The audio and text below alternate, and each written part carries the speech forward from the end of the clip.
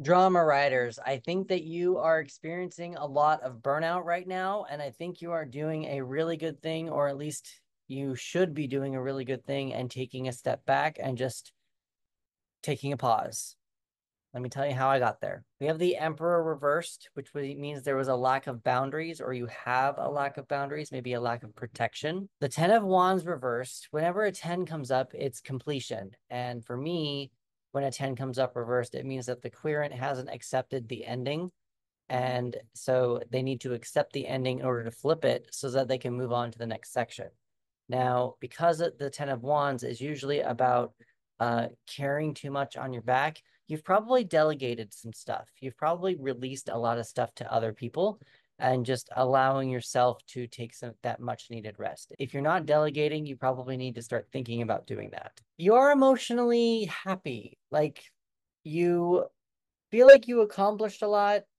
Your feelings are valid. You understand that. You have people around you you can invite for drinks. So you do feel like you have a chosen family. Originally, with this Nine of Pentacles reversed, I wrote that you're not comfortable in your surroundings. But actually, now that I'm looking at some of the cards, to me, it says that you are actually happy on the inside with your surroundings, your what you've accomplished, your material items, and how far you've come. We have Temperance here. Temperance, you know how much you can indulge in something before it becomes an addiction.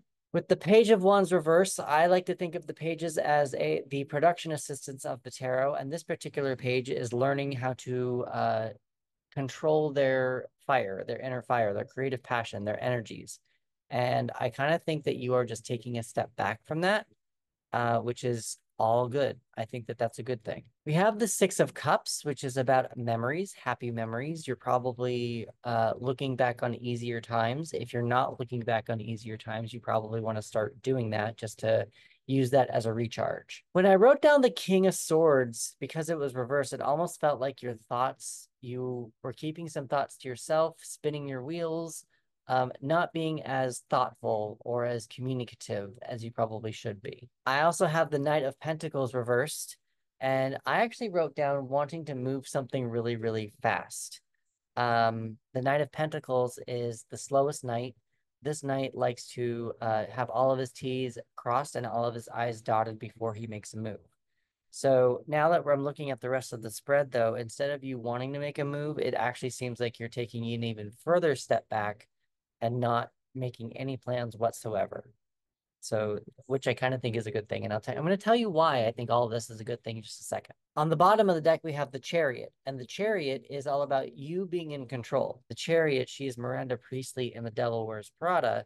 She's claimed her control, and so she is able to keep people on her wavelength, in her realm.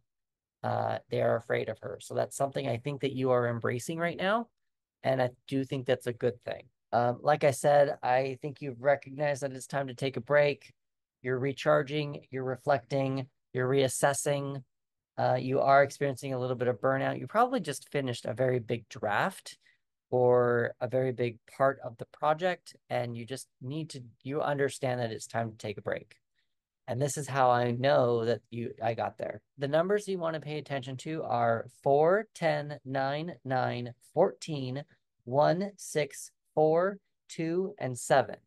Now, if you add all those up, you get the number 66. 6 plus 6 equals 12.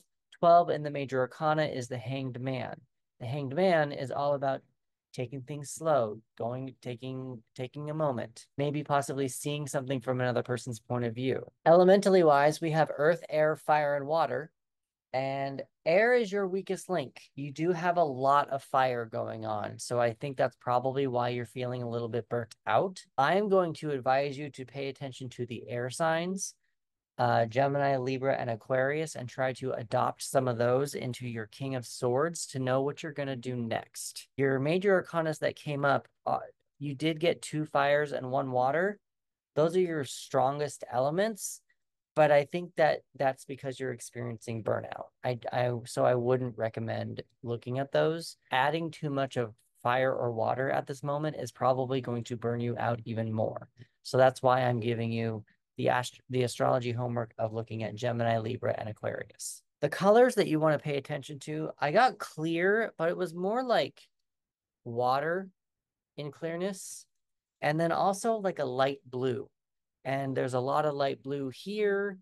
There's some, for some reason, this turquoise kept coming out, even though it's not light blue, but there's some light blue in the background.